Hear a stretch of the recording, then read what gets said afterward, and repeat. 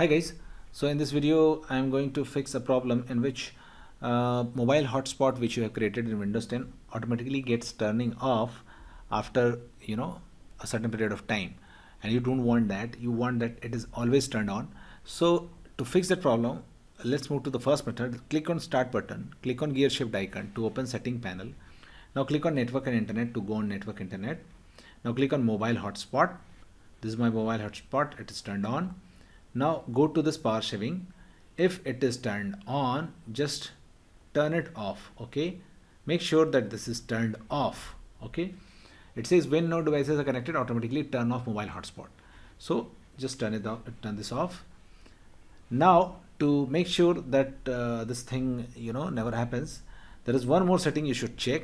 Right click on the start button, click on run, and now type ncpa.cpl.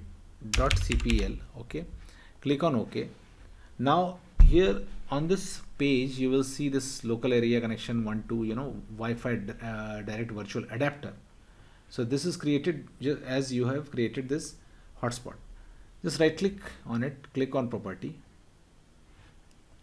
Okay, make sure that this local area connection 1 2 or whatever name it is created only when you turn on the hotspot.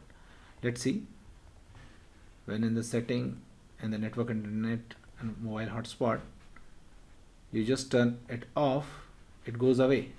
When you turn it on, it appears again. So this is the one. Now right click on it, click on properties. Now click on configure. Now click on power management, and now turn this off. Allow the computer to turn this device off to save power. Okay, just uncheck this.